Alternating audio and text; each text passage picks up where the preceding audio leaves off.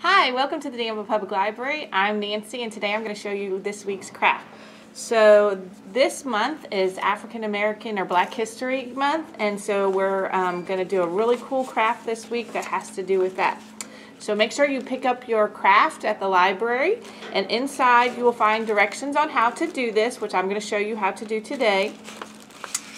And then you'll get some information about Underground Railroad quilts, which is what our craft is going to be about. So like when some of the slaves escaped from the South, they used the Underground Railroad, and one of the things that they used to escape from the South are these quilts.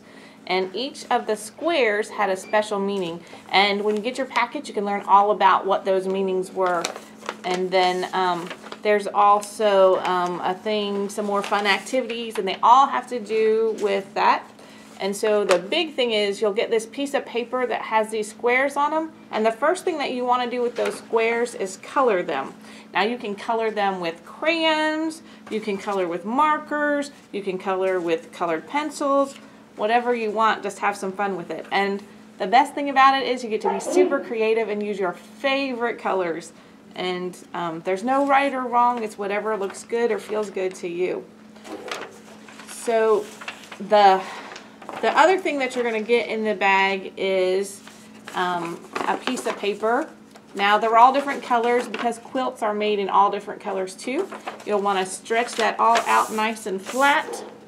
You'll want to color all of your squares and then cut them out in nice squares, okay? So practice your best cutting technique and cut them in nice squares. And then you'll need some kind of adhesive, some glue, a glue stick, whatever you want. And then once you have all of your squares colored, what you're going to do is you're going to make a quilt. And so what we're going to do is we're going to put a little glue onto the paper. Now I've already colored my squares, but you would want to do that first. And then we're going to put a little glue on the paper, and then we're going to decide where on this quilt should we put this. Now this particular square, if you look at your list and what it is called the tumbling blocks. And so where do we think the tumbling blocks should go on our thing? Well, I think maybe here. So when you're making a quilt, sometimes you want things to kind of match, and sometimes you want things to kind of be a little different, and maybe you want all of your squares to be the same color, or maybe like lots of different color. That's the fun thing about quilting, is you can make it so very unique and you. Here's another square, and this one you'll find they're all labeled on your papers. This square is a crossroads. So if I saw this, if I was a slave and I saw this on a quilt, that would mean that there was a crossroads coming up, and I would know to be ready for that. Let's see, maybe we need a star. This particular quilt square is the North Star, and so maybe I would tell my quilt would say, at the crossroads, look for the star to find your way. So we'll put that one there.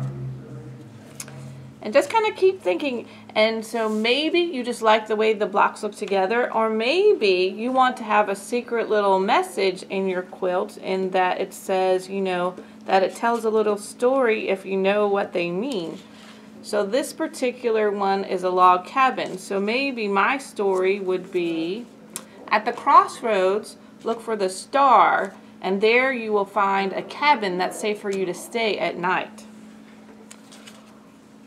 Or maybe I would use something else like this one, which is called the Drunkard's Path, which just kind of means that it's not safe to go straight, and that you should zigzag your way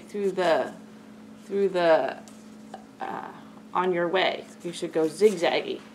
So just kind of put your squares all together, maybe you could make a pattern like mine, or maybe you can make it different, whatever you think is fun. And if you like it a lot, send us a picture, because we sure would like to see what you've been making.